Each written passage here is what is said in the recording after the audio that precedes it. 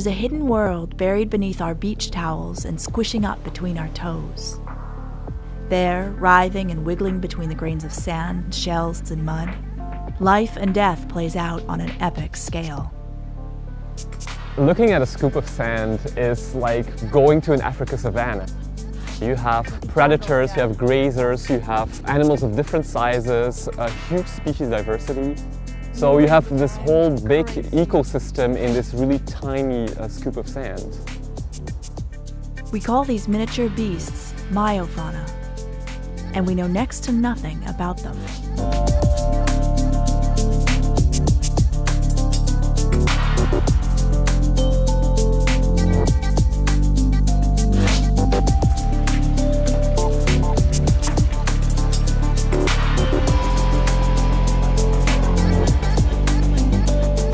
No one has ever collected meiofauna in this area.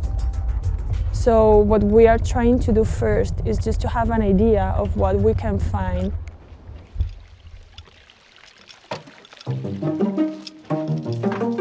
The work María and her colleagues are doing is creating a foundation that other types of research can then build off of.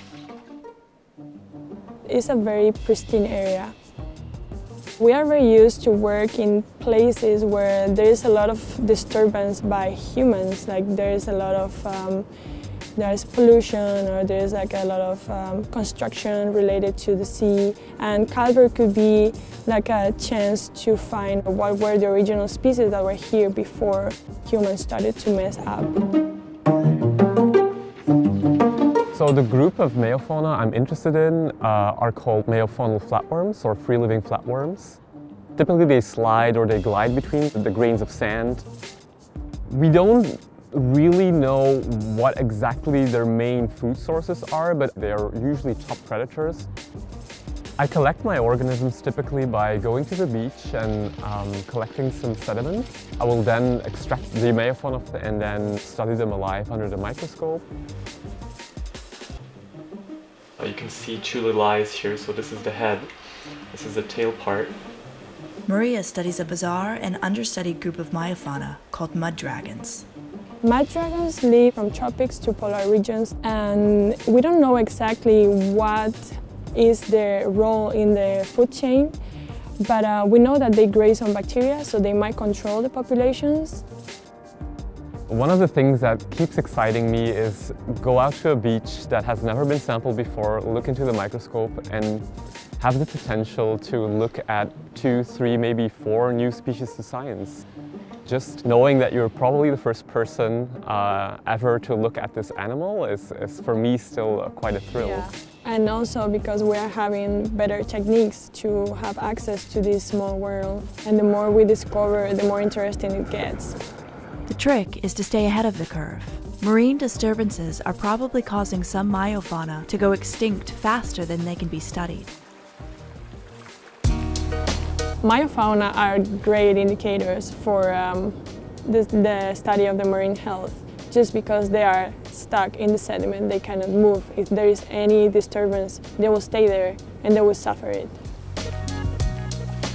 Yeah, and if meiofauna are impacted, then that impact moves up the food chain, and because meiofauna are one of the most basic elements of that food chain. So if we study them, absence, presence, biodiversity, we could work on assessing what is the quality of the environment.